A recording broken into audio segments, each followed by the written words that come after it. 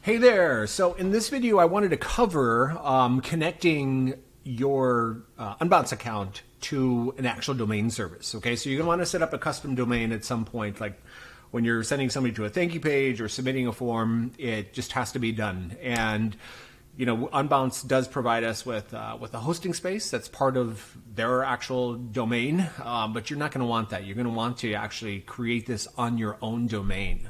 So whether you have an existing domain or if you need to purchase one, you know, you can do it through Bluehost or GoDaddy or Namecheap. There's a lot of options out there. And Unbounce has some connectivity that's built in with some of the major hosts. Like if I host all my domains on pretty much all of them on Bluehost, and there is a program that will automatically connect up Unbounce with Bluehost and create, for example, a subdomain. So in my opinion, the subdomain is probably the best way to go about it. So, you know, there's a lot of different ways to go about creating a subdomain for your website. So if your website is, you know, www.mycompany.com, you can do subdomains like lp.mycompany.com or lander.mycompany.com, or here's some examples, right? So subdomain examples for landing page: landing, LP, business, try. In fact, I thought it was kind of neat the way that ChatGPT provided additional information. So if I look at what ChatGPT provided, they actually categorized them. So I said, give me 50 of your best ideas for subdomain names, and here's 50 subdomain names organized by category. So blogs or personal site like blog.mydomain.com, for example. Here's some for shopping or e-commerce. Here's some for company sites. So there's a lot of different ways to go about doing this. And once you choose your subdomain, what you want to do is go into Unbounce.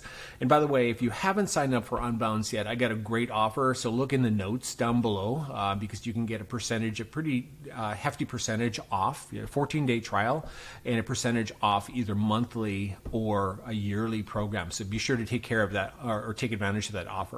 So once you're in Unbounce, so you'll see, you know, the ability to add a domain here on the left hand side. So we have the domain settings where you can just click through. I'm going to remove my face here to give us additional room, so let me turn that off. So we're in this section. You can see that I set one up just as a test earlier. I'm probably going to use this, but it is working and secure, and it takes, you know, probably 30 minutes or so for that to actually show up that way. But let's say that we're starting from scratch. Okay, so what I want to do is I want to go into, once I have a domain with one of the services, again like Bluehost or GoDaddy, and there's a whole bunch of them, you'll want to go connect a custom domain. Now there's another option to connect up a WordPress site, and that involves you know, in WordPress actually configuring a plugin, and then it makes a connectivity between Unbounce and the plugin in WordPress. I'm not going to cover that. There are other videos on YouTube that cover that, so be sure to search if that's what you're looking for. We're going to do we're going to connect up to a custom domain, and we're going to do it this way. So all right, so we're going to click on Connect Custom Domain, and it asks me, what is the domain you would like to use with Unbounce? So let me just jump over to ChatGPT and look at these examples. I'm going to use one as a idea. And so let me see. Let's say that I was doing a store. Well,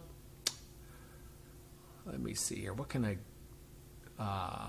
let me just go with learn. Okay, so I'm going to set up a subdomain called learn.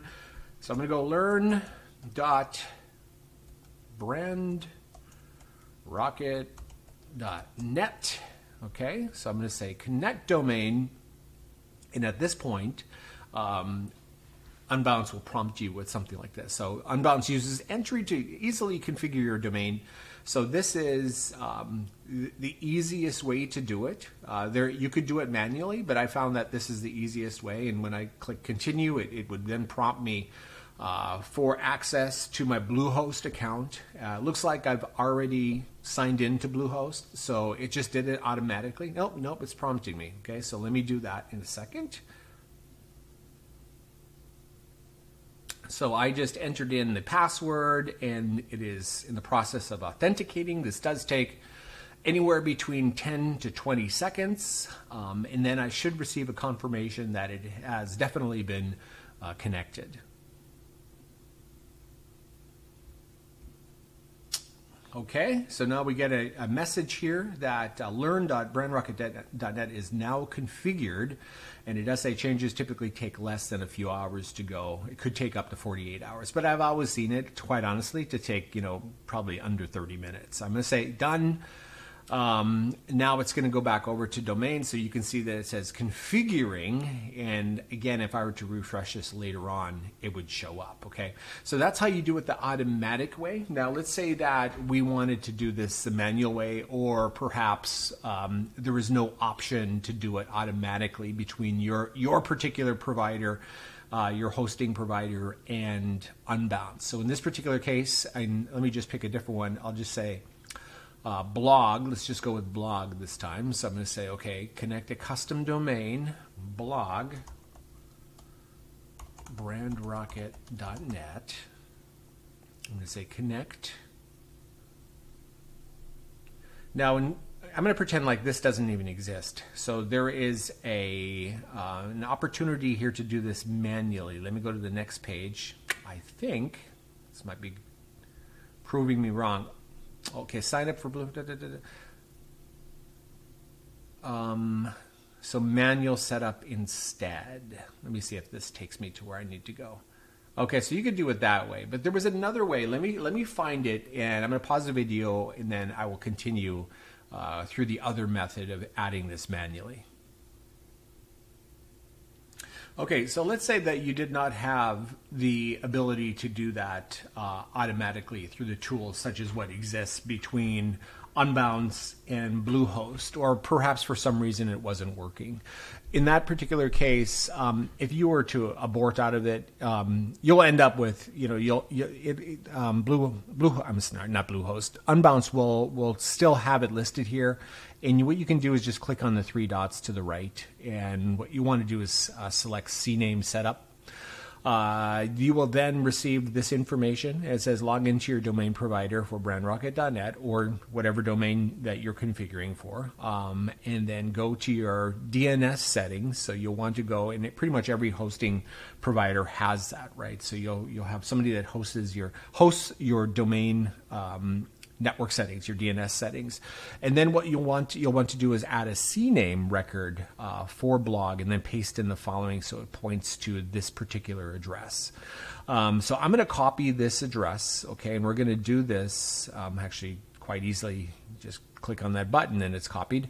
And what we want to do is go over to the DNS record for my domain in this particular example, and then add the CNAME record. Okay, so it's easy as this. Now we go over, so go into Bluehost or whoever your hosting provider is, and you'll want to log in.